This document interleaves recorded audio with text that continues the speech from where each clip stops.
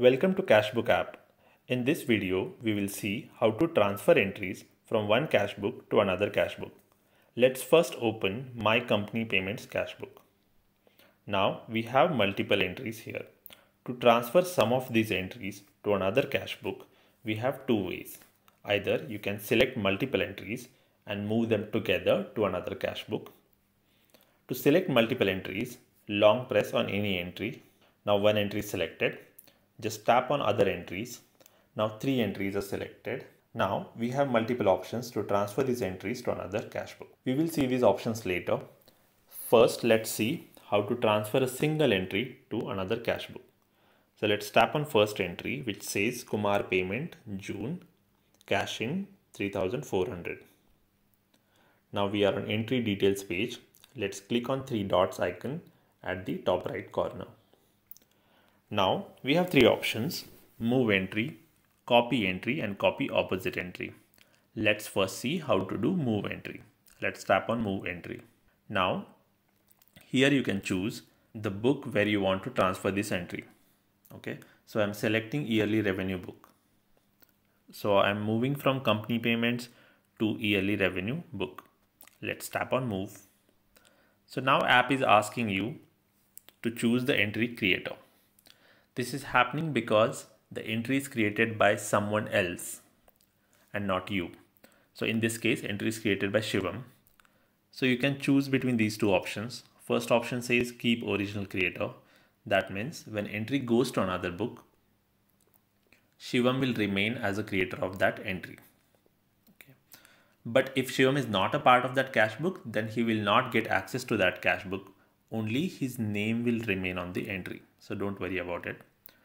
If you choose the second option, that means when entry goes to another book, you will become the creator of this new entry. So I'm choosing the first option and clicking on continue. Yes, I want to move. Now it's done.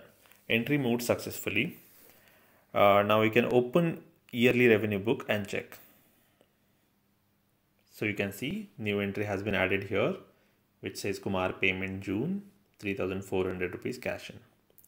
So this is how you can move entries. So now let's explore other options. Let's go back to company payments cashbook. Now let's say that I want to copy Rajesh payment June entry to another cashbook. So I tap on this entry. Let's tap on 3 dots. Now let's choose copy entry.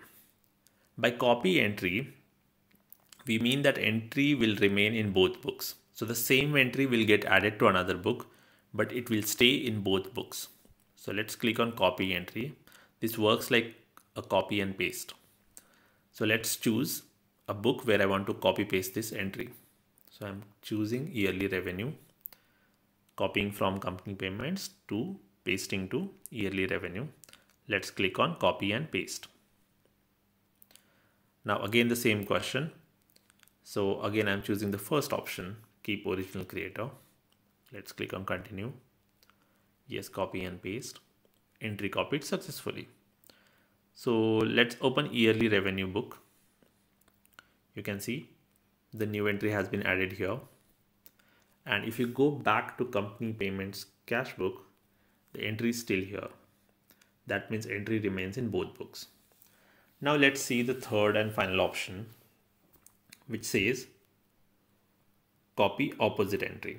So to understand this option, let's go back to our cash books.